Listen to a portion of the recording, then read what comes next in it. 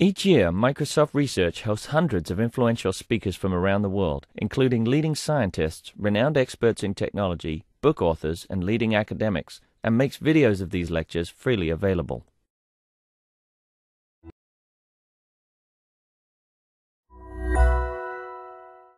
So let's start. So today our machine learning seminar speaker is Chang Liu. Chang is a PhD student in UC Irvine Computer Science Department. And his research interests focus on machine learning and its applications. Chang received MSR PhD fellowship in 2011. And the same year, he did an internship with John Platt and Chris Meek. Today, he'll be talking about crowdsourcing. Thank you. Thanks, Danny, for the introduction. Could you hear me? Could you hear me? OK. So this is a joint work with my friend Jian Peng and my advisor, Alex Eiler. It was presented in NIPS last year. So crowdsourcing is the process of outsourcing the problems you want to solve to crowds of peoples. And recently has become a very powerful approach for solving problems that computers cannot solve alone, and using by harvesting human intelligence. And it's also very powerful to gather information and data from crowds of people. Usually can do a lot of powerful things. However, crowdsourcing can be also backfires if you don't treat them very carefully, because humans tend to be very unreliable, and they are very different from each other. So different people may have different opinions. It's a problem how to denoise the labels from crowds and how to aggregate the opinions from different peoples. So today I'm going to focus on the consensus algorithm for this crowdsourcing setup. So to be more specific, assume we have a set of images which have unknown true labels, binary labels. For example, in this case, maybe you want to identify whether there are ducks in the image. So assume there are too many images. So we hire a set of people. We open a core on one of the crowdsourcing platforms, such as Amazon Mechanic Turk, and hire a set of workers. So now each worker is assigned with a subset of images. And each image is again labeled by multiple workers. Doing this can make sure the redundant information to help the accuracy. So, but because the workers are very unreliable, so they may have different labels even for the same image. The problem is how to aggregate these noisy labels to get an estimation of the unknown true label Zi. So the criteria function here is to minimize the bitwise error rate, or just the expected number of mistakes you can make, the number of wrong images. Because the workers are very diverse, so I measure the diversity using this reliability measurement, QG, which is just the accuracy, the probability of, for the workers to give the correct answer. Now we have experts which have very high accuracy QG, close to 1. We have spammers. They are lazy people that tend to just give random answers, ignoring the problem itself. So they have QG approximately to half. And also we have adversaries. They tend to give opposite answers for all sorts of reasons. So there are many algorithms for doing this problem. Albeit a naive algorithm is just to do majority voting. So here, because the labels are +1 and -1, so I write it as a sum and a sign formula. So, but this problem is definitely not very good for counting the diversity of the workers, because it treats all the workers and all the labels uniformly. So in this plot, I show one of the results of one of my experiments. So this black line is an oracle lower bound that you can get if you exactly knows the accuracy of each workers. So this is what you can get if you have some Oracle knowledge. And majority voting is here. So this is the error rate. So that's a very large gap that you can close by potentially combining diversity of different workers. Presuming some distribution of spammers, adversaries, and so on, right? The fact that the Oracle's... So it assumes the QG is exactly known to you. But you also picked a distribution over the Qs. So once you know the exact values, it doesn't matter the distribution, what the distribution is. But does this plot change when the distribution changes? Oh yeah, sure. This is one of the examples. This is just a demonstration. And this is like empirical, or this is just some this is some article simulation. Just to show some concept, but I will show more experiments later. Do you know what the true Oracle is with the number of workers? Yeah, I know in this case. Yeah, I will definitely go back to this plot later. So another algorithm is an iterative algorithm proposed by David Karger, Seiwon Oh, and Deva Varadchand. So this is a quite interesting algorithm. It's basically a weighted version of majority voting. So here, each label Lig is weighted by a confidence level YGI. It's a real value. And this YGI is iteratively calculated by these two linear update rules. So basically, intuitively, you can interpret these linear updates as sort of passing messages between the workers and the tasks. And this algorithm is very interesting, actually. Oh, I will refer this algorithm as QoS for convenience in this talk. So it's very interesting algorithm. People actually can show some optimal properties on the sample complexity in asymptotic case. But however, it doesn't perform very well sometimes in practice. And you may be wondering how people derive this algorithm. Actually, there's no derivation for this algorithm. In the paper, they just write this algorithm, follow some intuition of belief propagation, but there's no solid connection there. So it's curious to understand what this algorithm is exactly doing, and so we can improve it and understand the advantage and disadvantage of this algorithm. So in this talk, I'm going to present a more general algorithm that actually unifies both majority voting and QoS. So both of them will be an extreme case of our algorithm with some special assumption. And by smoothing between majority voting and QoS, we can actually get much better performance. So blue line is our algorithm, and the red line is QoS. I will show more details on this plot later. And our algorithm have a principal derivation. Another set of algorithms are EM algorithms. There are a lot of EM algorithms starting from 1979 to very recent papers. And these algorithms are basically it's usual people will do. So basically, they will build a generative probabilistic model on how the labels are generated, and then they will estimate the parameters of the label using maximum likelihood by EM algorithms, treating the true hidden variable as the true labels as hidden variables. And then they go back to estimate the labels with the parameters they just estimated by maximum likelihood.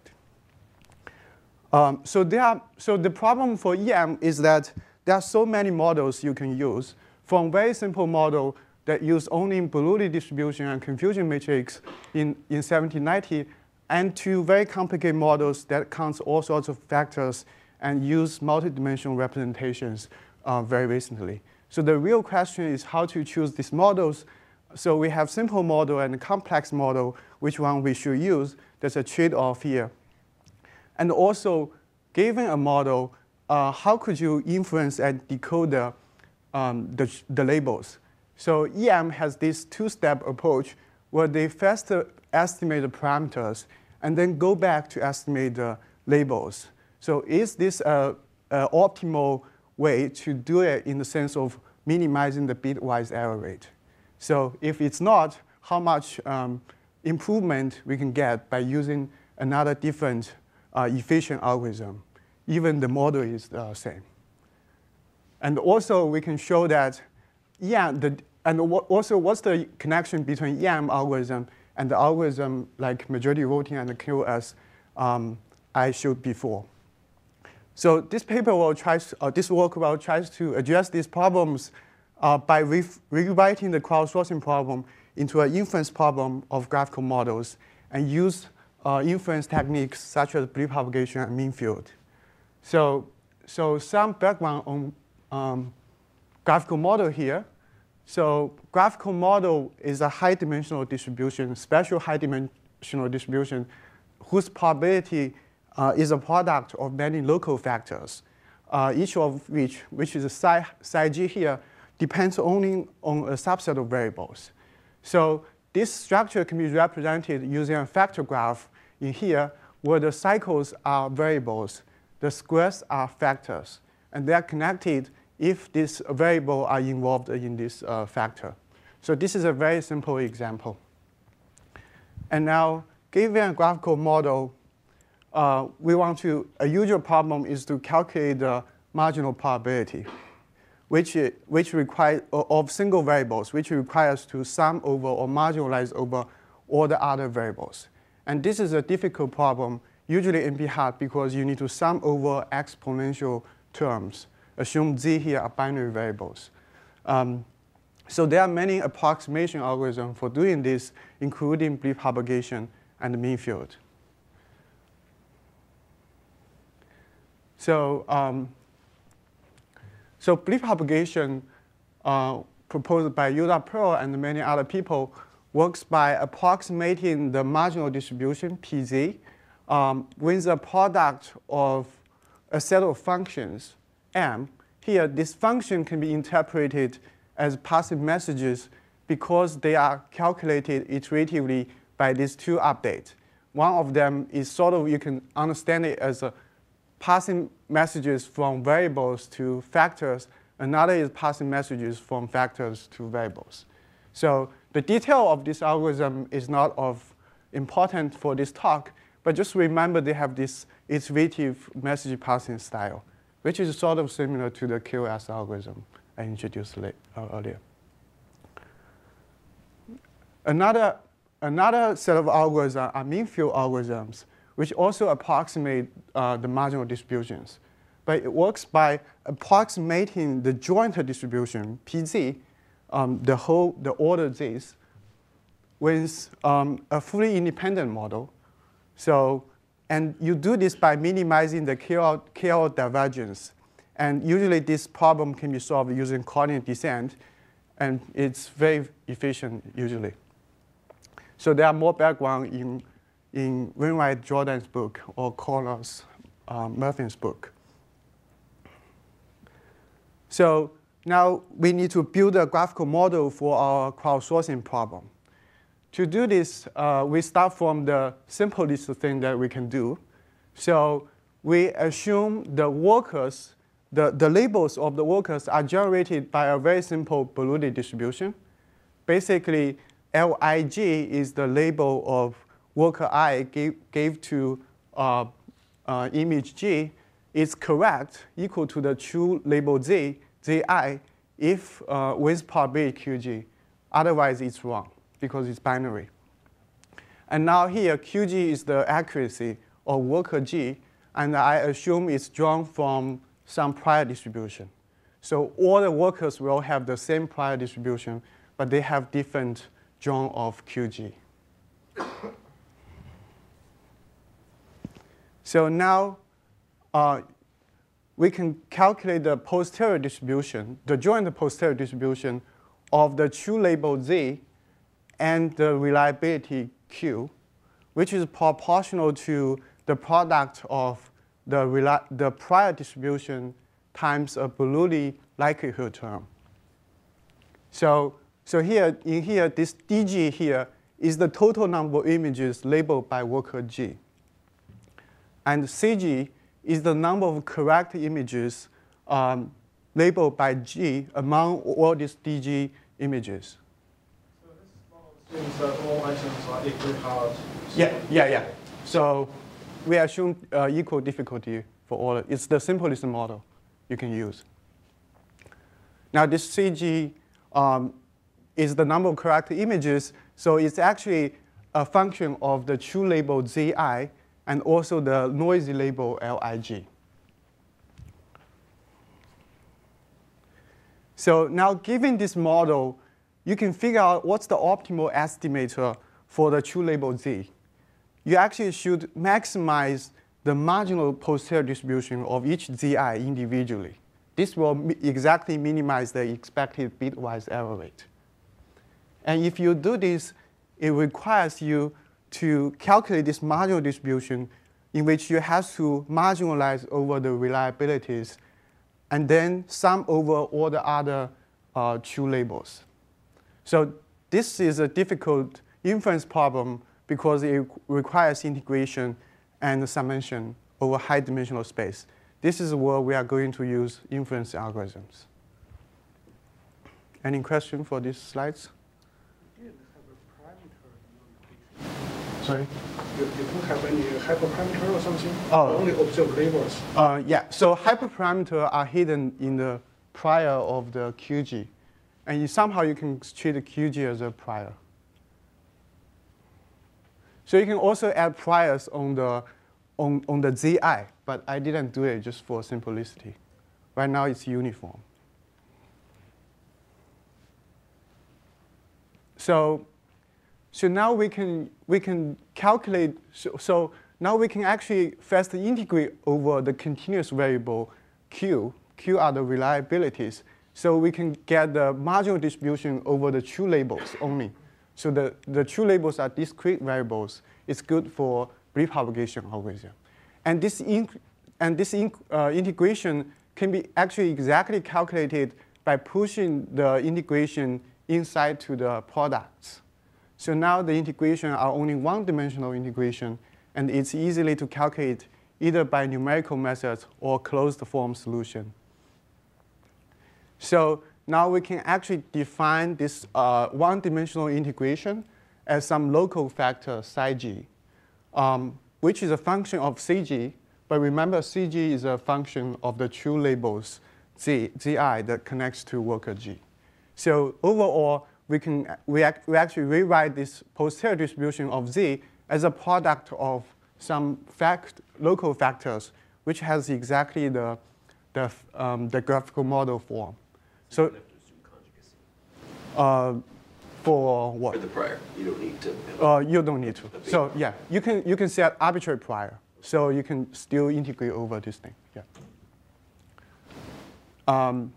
Now we can actually transform this sort of bipartite assignment graph of crowdsourcing to a standard factor graph representation, where the variables are treated are the tasks or images, and the factors are the workers. So the idea here is that the workers, each worker actually introduce some sort of correlation on your posterior distribution of the label of the images that they labeled. So if the worker is very accurate, is very good, then all the labels should be consistent with his labels. So this is sort of correlation. So now we can run a standard brief propagation on just the posterior distribution of PZ. So we have this local factor psi here. So what the shape it looks like. So it's an integration. It has this integration form, which depends on the definition of the prior QG.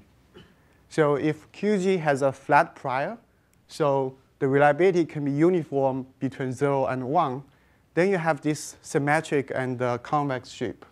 So we're on both ends, when the workers are either perfectly wrong or perfectly correct, it provides a lot of information.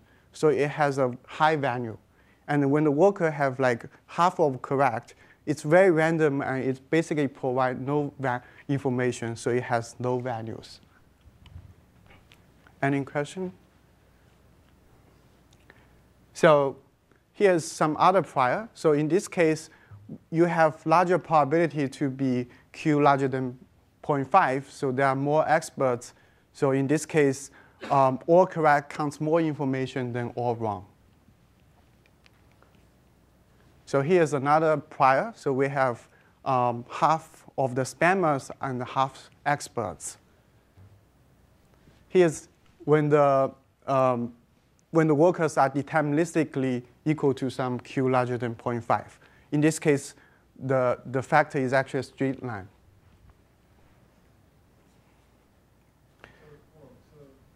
You'd expect to go back. Wouldn't you expect sort of the one you didn't show, which is the lump in the middle of around 0.5? It's going to be hard to get correct. It's going to be. Oh, you mean just this one without this? Is it Is it? still give you the convex log side? So actually, you can guarantee for arbitrary choice of QG, this thing is always have like positive second derivative, second in the sense of finite difference. So you always have this. Yeah. Yeah. You can actually show that. Yeah, it could be flat, but yeah. So fundamentally, so if you look at the form of this shape, fundamentally it's something close to the entropy. So when you have deterministic values, it has to more, negative entropy, sorry, yeah. These two cases when you have everyone with hammer, right? When you have a hammer at 0.5. When you have no expert. So in that case, it will be flat. No, yeah. it's just the flat of the red. Yeah. So remember, I have this thing. So basically, the value of Q will decide the slope of the line. So if it's in the middle, it's just flat. Yeah. So now you can just run the standard repropagation algorithm. So this is just form. Don't bother the form. But essentially, we'll decode the true labels Ci by maximizing the marginals we get from the algorithm. But it's not acyclic, right? So you're doing loopy propagation. Right? Yeah, it's approximation. So you don't know whether it'll converge. Actually, yeah, I don't know. So, but in this problem is somehow easy because if you have a lot of workers, the distribution actually concentrate around the true value. So that's not a problem here. But yes, it's always a problem for loopy propagation. So now what's interesting is that because the labels are binary labels, so you can actually transform this, the binary distribution into a log odds ratio. So, and also the same for the messages. Now both the messages and the marginals are right as real values. And then we can transform the whole message passing algorithm using this log odds form. And we get something very similar to QS algorithm. So basically, we have the same formula for estimation labels. Again, a weighted version of majority voting, a linear update from task to the workers, but a different message update from workers to task. So for QS, this is a linear update. But for our algorithm, we have this nonlinear sigma function, whose form I will not define it in this talk.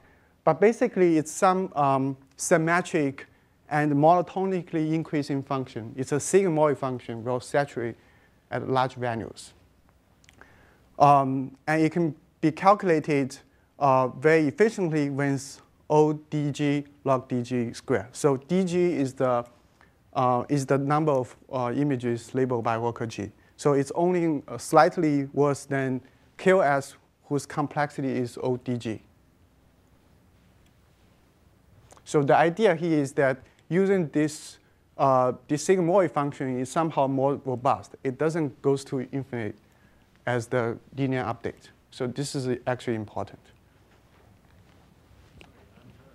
What is the y-axis here? The sigma values. This one? The y-axis of the plot on the right-hand side. Oh, this one. Yeah. Oh, yeah. So it's actually, it's complicated because sigma is a function of many variables, but sigma is a symmetric function. So this is just a iterative plot where you treat all the inputs are equal. Yeah.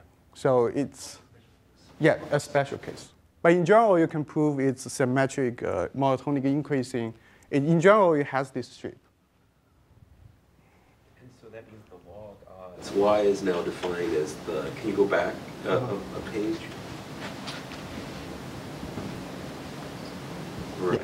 So actually, They saturate, but this doesn't say that the yeah, this doesn't put anything on the marginals. It's just that the size of the messages are saturated. yeah. So somehow because in this algorithm you actually put the prior. So because of the prior, they don't set. Yeah, they somehow the probability are bounded from 0.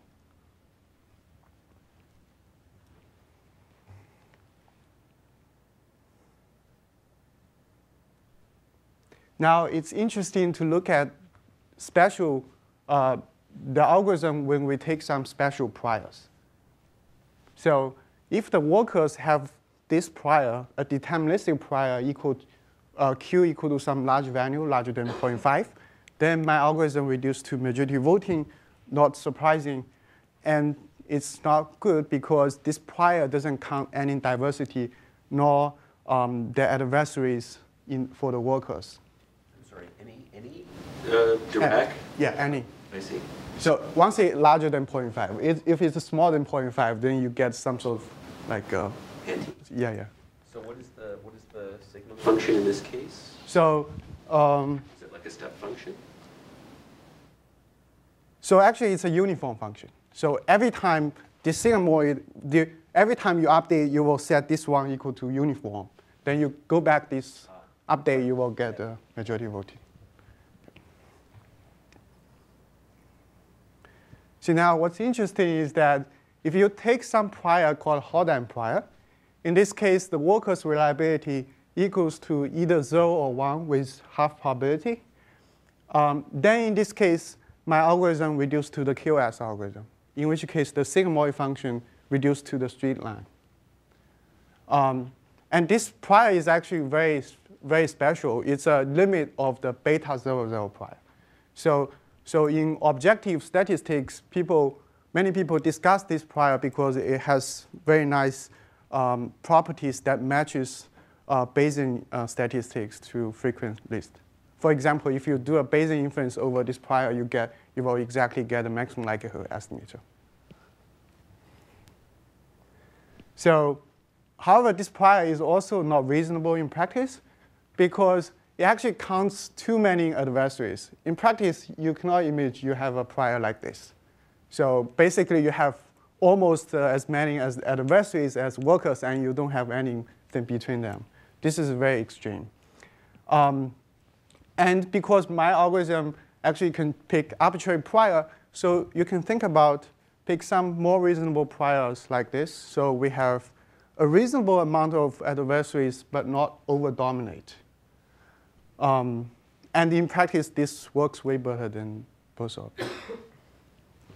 Why not just include some known questions and have an empirical estimate for the prior? Yeah, I tried that. I actually tried that. So we can actually. Is that the sort of curve you end up with, or? So it depends, actually.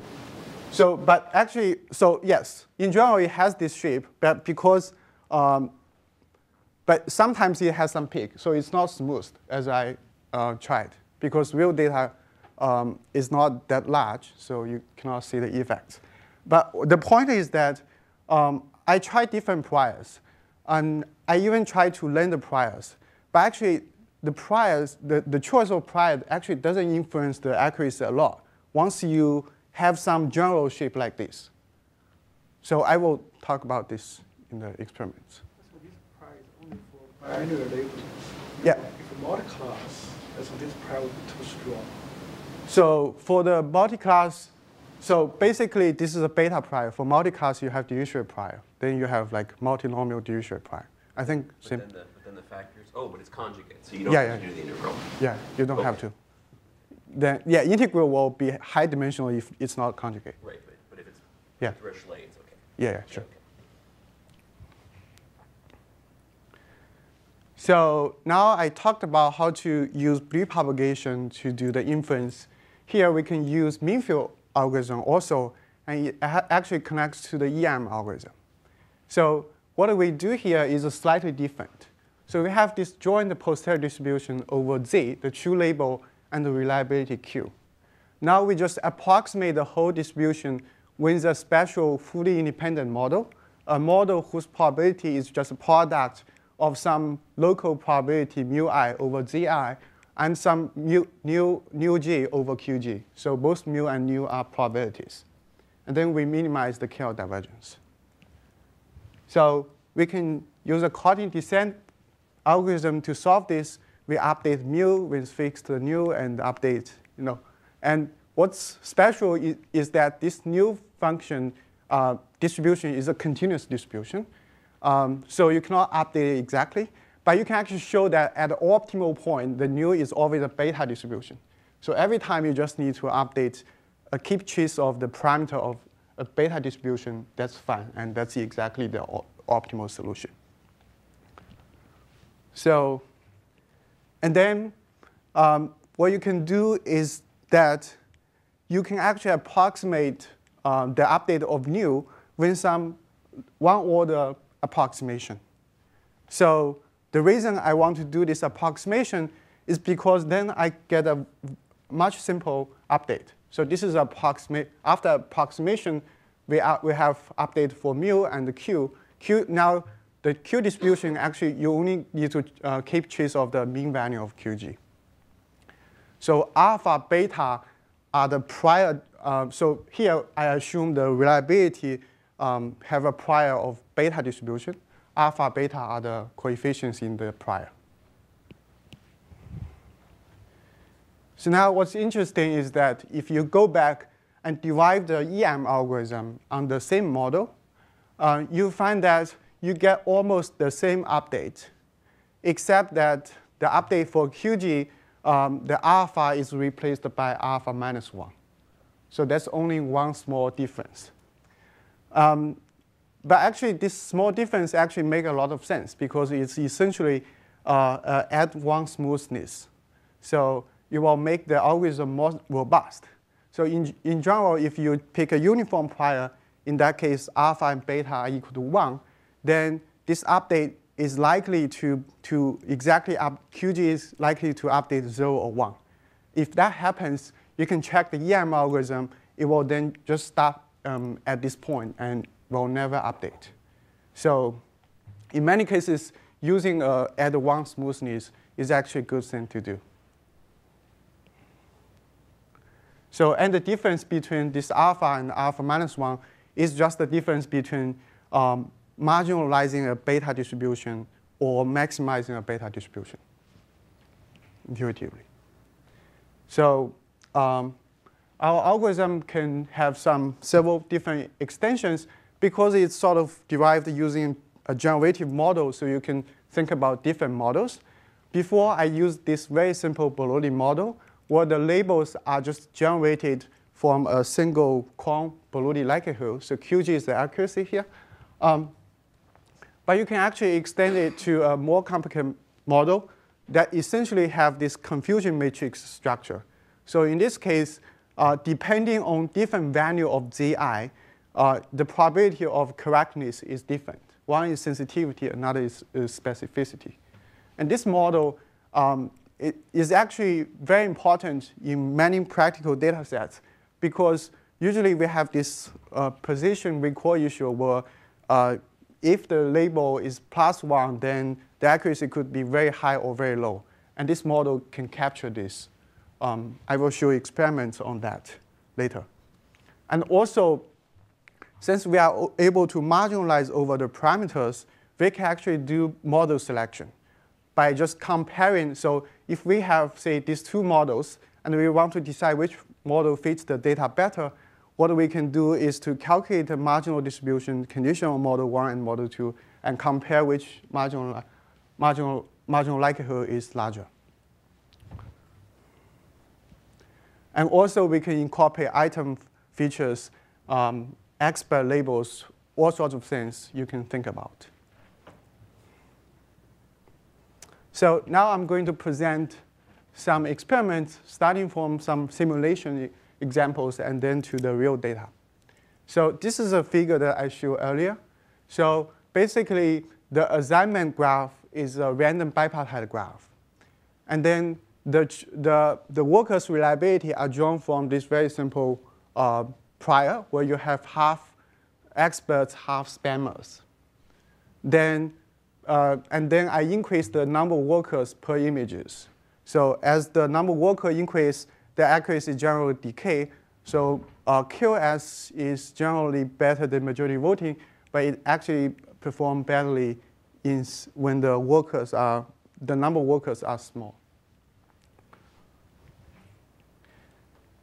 So now, if you actually use BP algorithm with a uniform prior, you get a slight improvement. Remember, QoS is actually also BP algorithm, but with beta 00 prior. So the only difference is just different choice of prior, including the majority voting.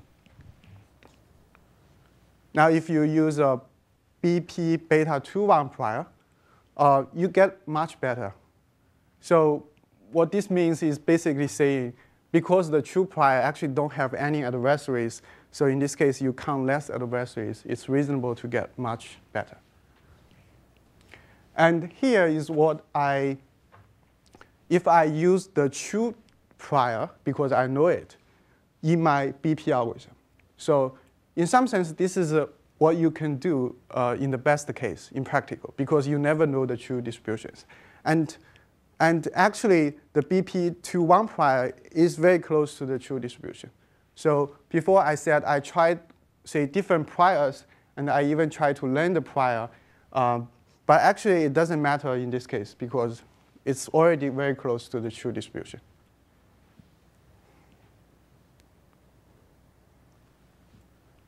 So, OK. So, oh, sorry, I have something else. So now I also run the EM algorithm and the approximate mean field algorithm. So their performance is slightly worse than the BP, but not very significantly. So only minor improvement. So here's the same data, but now I change the number of images per workers, with the fixed number of workers per image. So you can think about if you fix number of workers and only change the number of images for workers, what you can do is to get more accurate estimation of workers' reliability. And because majority voting doesn't use any reliability information, so it's always flat. And all the other algorithm actually gets better when you have more images. Basically, you train the workers more. But majority QoS is worse. And then the other algorithms are sort of close, also close to the true distribution. So is EM here exactly the Whitehill, but without the task difficulty? Yeah. Factor? This one? Oh. Well, EM just in general. So this is the Whitehill model, but minus the task difficulty. Yeah, yeah. So I forgot that paper, but this is a one-coin model without difficulty, but with the prior.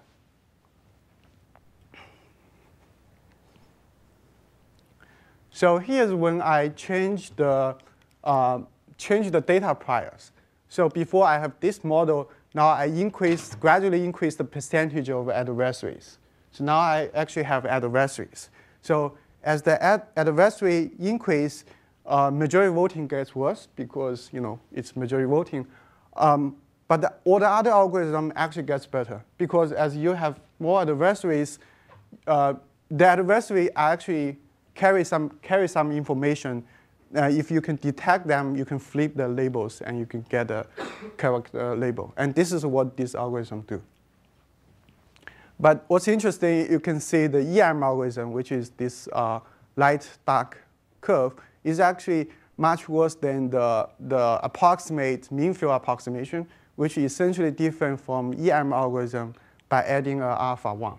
And it's actually get worse when there are a lot of number of adversaries. So this is because this numerical stability issue.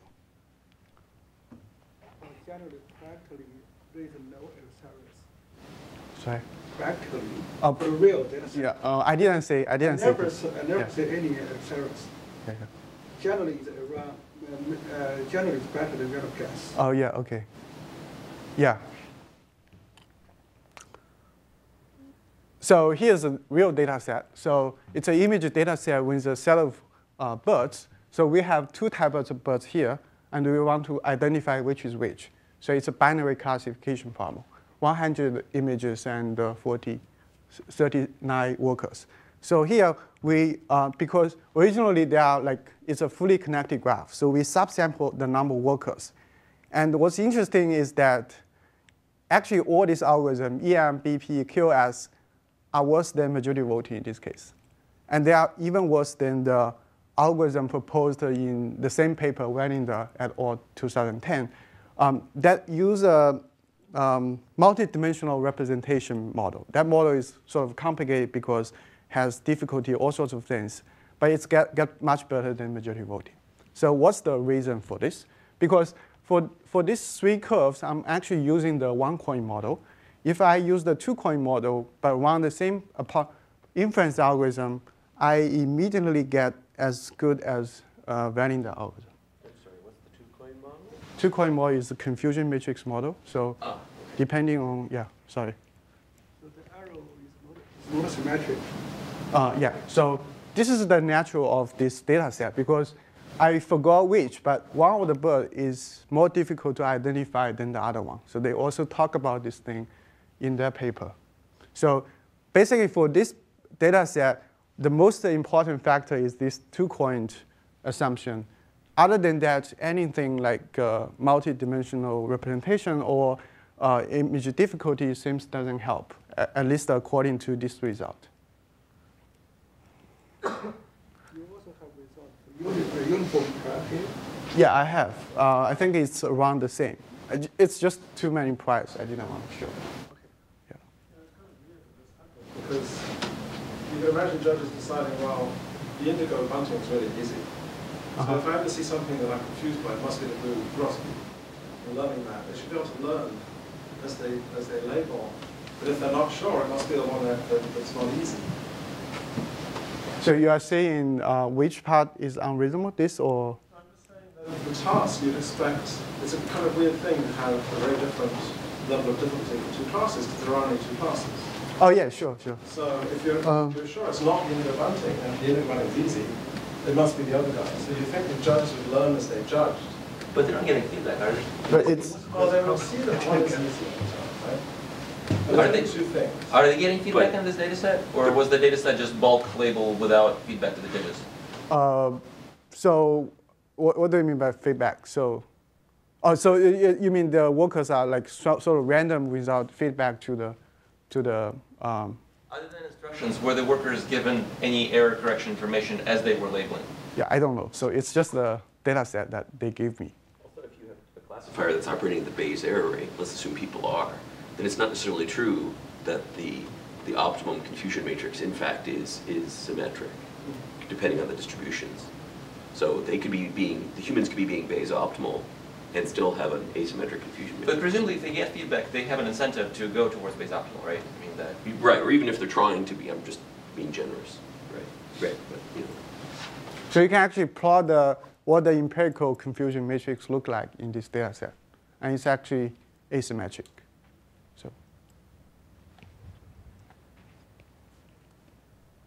So, and then we tried another natural language data set. So in this case, we have a set of sentences and in which we want to rank the temporal orders of two verbs. So in this case, John fell and Sam pushed him. Push is the fast, so it's the answer. So, and now in this data set, actually story is different because if you try the one-coin, two-coin model, it's most likely the same. You get the same performance, except QoS and majority voting is much worse. So, yeah. Sorry? Okay. Well, there were no features, right? This is just No features, just the sentence. Just the problems itself, no features. Only labels. Yeah. I know the interesting thing is in the QoS paper, from the theory, their approach is the best. Yeah. Practically, it's the worst. So yeah, from theory, it's best, but it assumes a lot of things. And so they assume the number of workers and number of images has to be very large, and the graph has to be generated randomly. And more importantly, they assume the model is from the one-coin model, which is not reasonable. And even the assumptions are all correct, they still perform worse in case where you have small number of workers. So they call this phenomena phase transition. They actually discuss this problem. So yeah. I think fundamentally it's because they use this hot and prior. They don't add any smoothness into the algorithm. That's the problem. To summarize, I have this, use this graphical model methods to solve crowdsourcing problem, generalize KOS majority voting, and connects to EM algorithm with mean field methods. Some insights here. So first of all, choose the prior is actually critical. So majority voting, KOS, BP, they are different. They are just the same algorithm with different priors. And also sometimes for EM algorithm, you can also see improvement when using these different priors. So another thing, choose the model is really critical. So one coin model, two coin model sometimes can make a really difference. So the fundamental question here is to how to do model selection on this problem. And now inference problem sometimes matters, sometimes doesn't. So BP is sometimes slightly better than EM, but sometimes the same. So I wouldn't say this is a critical factor, but it's something that you should be careful. And finally, this related work of minimax mean principle algorithm is another approach that also uses a very simple unifying principle by Danny, Zhang, Sumit, and Yi. So it's interesting to see. Right, because your system, except for the two-pass case, doesn't have a difficulty per item. We don't have. Minimax thing does. Which? So your whole approach does not have a measure of difficulty per Yeah, we don't have. Except for the example you give with different, when there's only two parts. Even that doesn't happen. It's just the same coin, the same 2 coins for everyone. Yeah. Yeah. So sorry, I didn't hear you. It's going to be hard to compare. The minimum. Denny can correct me if I'm wrong, but they seem like doing some different things. They're slightly different tasks. So actually, creates the entry usually created a data set, a new data set, to detect a query's name or not. And that data set is very interesting. Because in that data set, David Skinner's EM approach is much worse than majority voting. okay. There's no adversarial data. If there is an adversarial, they can see that majority voting will become worse. But in that data set, majority voting is very strong, but EM approach is very bad. It's much worse than majority voting. Okay, that's possible actually. So if the workers have very close reliabilities, then you can actually show majority voting is the best thing you can do. So probably that's the reason. In that data set, the workers have very different performance. Very different liabilities. One that's worker is very strong, Uh-huh. and the other workers are better than random guess. So there's no adversarial. Uh-huh. Once you use EM algorithm, better accuracy, and the stronger guy will get more and more weight. Okay. And finally, the stronger dominate the labels. Mm-hmm. I'm not sure if you add some prior to smooth the whole all the workers, whether you can get some better rate. Degeneracy. So can you degenerate Denny's model back into your model? I think yes. No, I don't have a model. I just have like a set. Well, is there some way to take his thing and chop out like per item difficulty and chop out only have 2 classes? Does it match up in some way? Actually, in our framework, if we have no constraints for if we have no constraints from the majority voting, our approach will reduce to the EM approach. You do it as yes. Right. If we remove the second set of constraints from inspired by David Skinner's approach, and our approach reduce to majority voting. Right, but is there some way to make it reduce to his thing? So yeah. Chang's work is based on It's also based on the computer matrix. It's based on David scaling approach, but he put a beta prior on the parameters. I see. That's the difference. Which doesn't naturally happen in Maxent. It doesn't naturally come out of Maxent. It's a Bayesian thing. So his embedded framework, but our work is So I think, so in your framework, the alpha, you have this regularization, which is sort of like a prior. But it's different prior. It's like putting some like Gaussian prior over the exponential parameters instead of beta prior. to penalize the fluctuation Yeah. of the ampere count from the imputation. Yeah, I think the difference is that, so here I'm saying taking different models, you can do different algorithm to decode the solution, even with the same model assumption. So EM is one of them. You can do something different. I think this is what. So Danny and John's stuff has these axioms, very, very nice, very clean axioms, and their methods are at least consistent with them. Is it unique? Does it follow from the axioms that you have to do minimax entropy? So the question is, what happens when with your system with these axioms, if you can squish it down to? What do you mean by axiom? Well, then Objectivity. Actually, Chris talked about objectivity sense. Okay. Yes. Objectivity, that means the whole. Objectivity, right? The difficulty of an item doesn't depend on the person judging it. Actually, on the models. Yeah, sure. And so their thing followed from those two principles, right? Or at least they were consistent with those two principles. The question is, if you apply the central principles to your, does it also? Actually, that's very, very general, very So they have this first principle, and then basically it's used to construct the model, right? So in the minimax formula, you have this. You have to choose the sufficient statistic to match, and this effectively is choosing some exponential family model. So I think it's basically selecting the model, but with a more intuitive way. Yeah.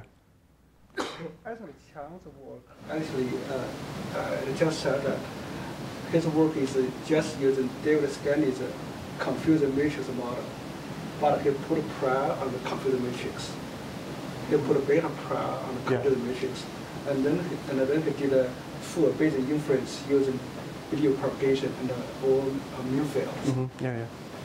And before Chang's work, or other work just did a point estimation using EM. That's the essential difference. And given how little data you have, it makes sense to integrate.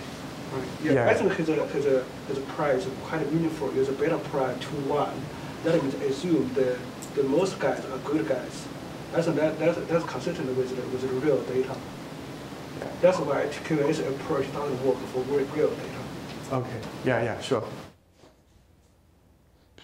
Yeah. So basically, I try different priors. Once they have this like decreasing shape, then it's generally okay. It doesn't matter to use beta 2-1, 3-1, or 10-1. Yeah. Okay, that's on the speaker. Thanks. Oh, by the way,